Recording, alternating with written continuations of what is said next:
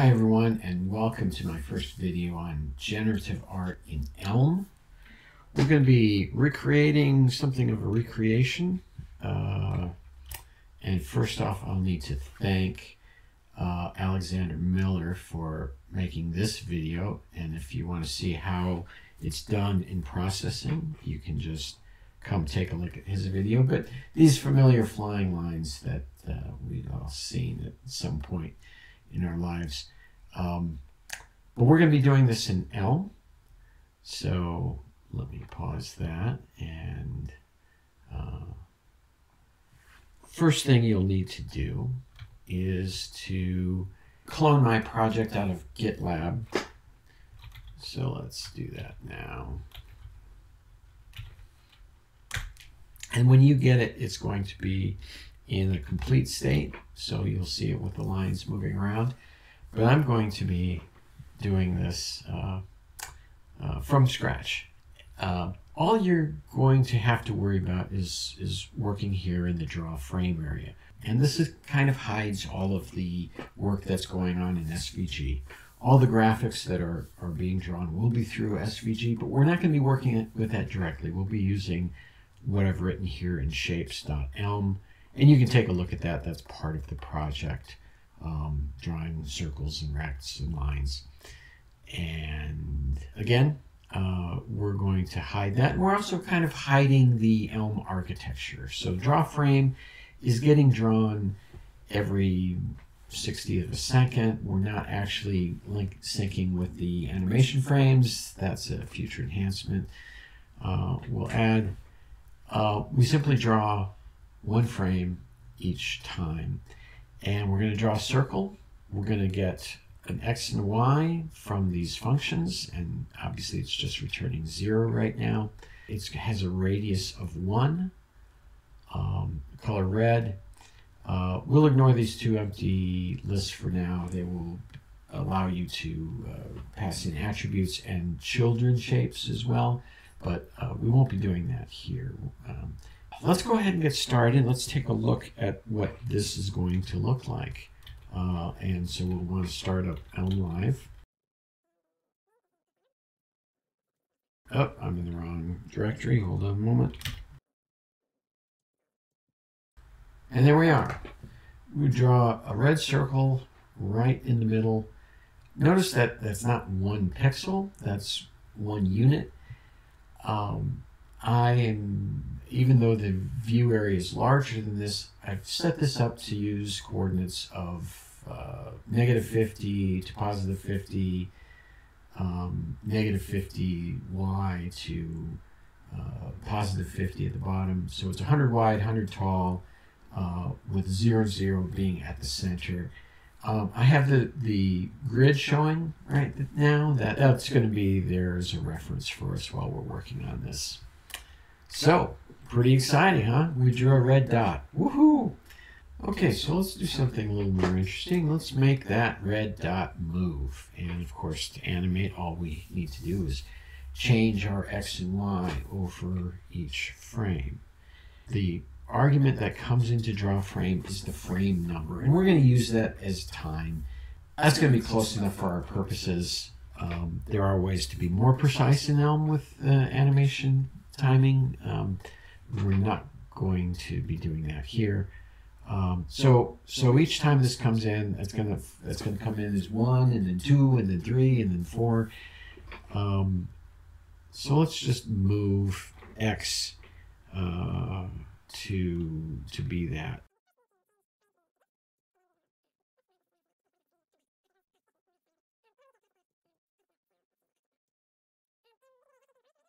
So we should see this moving across the screen, down and to the right.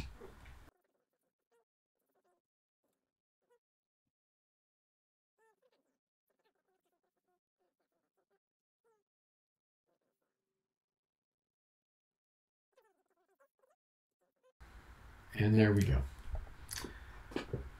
We have animation on the screen. Next up, let's make it a little more interesting by changing this to be to move in a sine wave. So we're going to change the Y. And we're going to need to slow this down a little bit. So let's just divide by 10.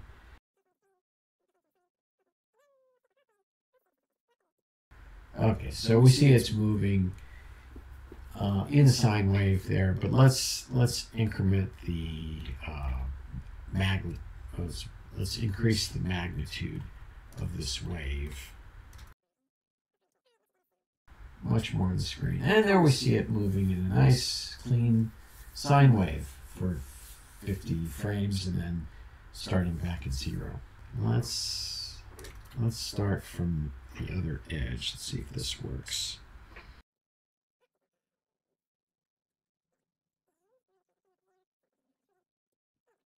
And just to make things a little more visible, let's change our draw frame to draw many frames at once so that we can see the trail behind it.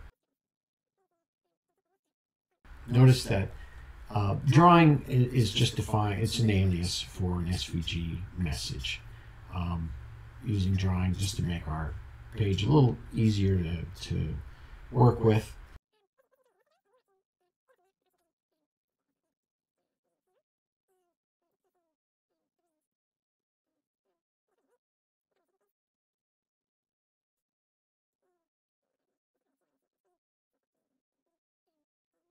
Save that and see what happens. There we go.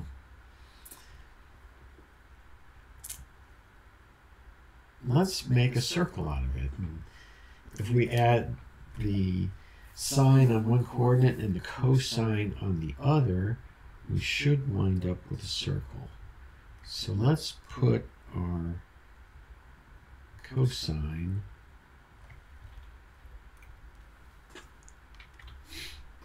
and there we go. Now we're drawing our circle.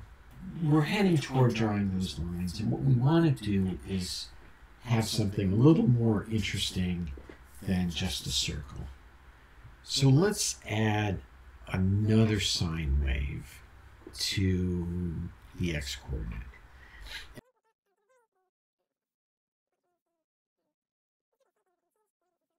Let's increase the frequency here by 20 and change the amplitude down to something smaller and see what this gives us.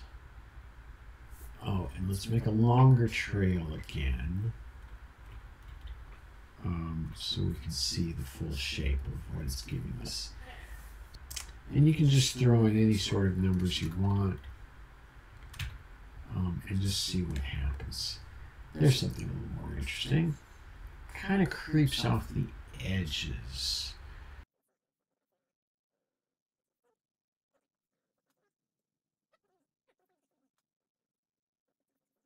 I want to keep it inside our 100 by 100 play area, and come to think of it, it could be a little taller, so and there we go. Okay, I think I'm going to just save these for a moment. Just rename those XY and X2, because what we want to do is combine two different shapes and then draw lines between the two different shapes to get those fun flying lines. Let's go ahead and add a new set to our y coordinate. Change that to cosine. Ooh, there's an interesting pattern. I like that one. That might be worth saving as well. Let me go ahead and do that.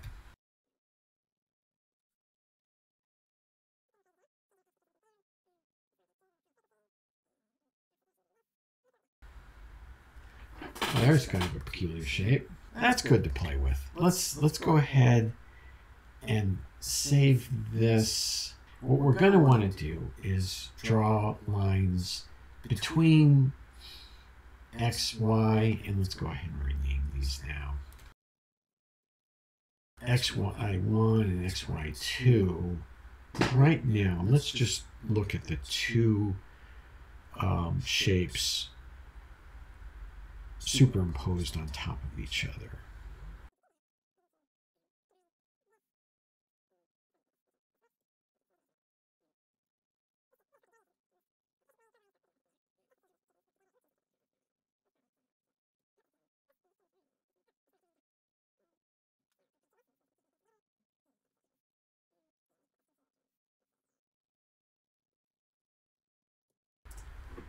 There we go.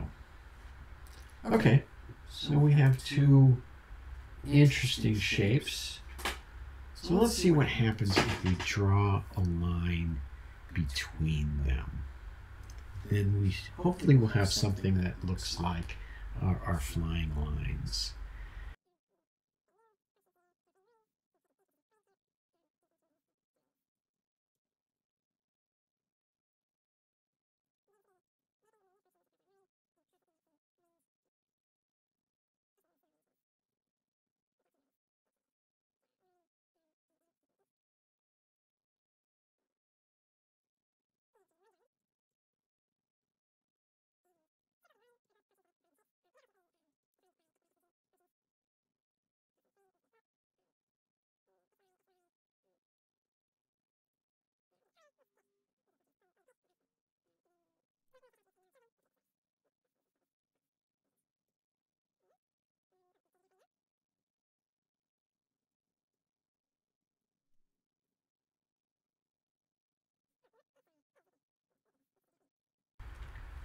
Okay.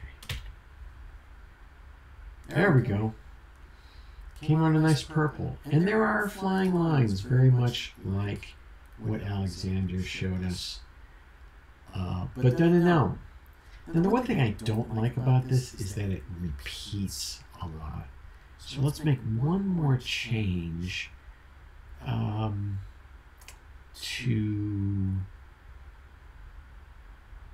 to one of the lines so that it's a little slower or a little faster than the other coordinates feeding in.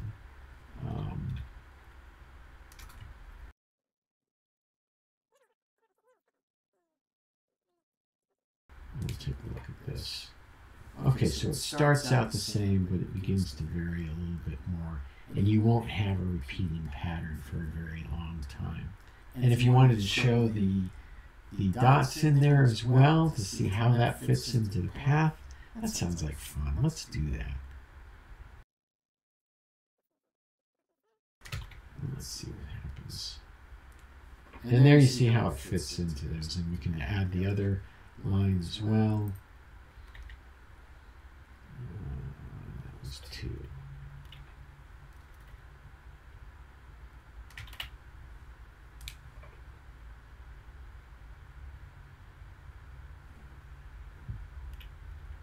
And I'm going to go ahead and take this out now. And we'll see just the lines. So I hope you enjoyed that. Play with the coefficients there to those functions to get other shapes. Change the colors over time. Maybe have the colors tied to the frame. Put a background in that. Play with it. It's a lot of fun. I hope you enjoyed that. I hope you learned something. And remember, always think critically, demand evidence, and we'll see you in the next video. Bye-bye.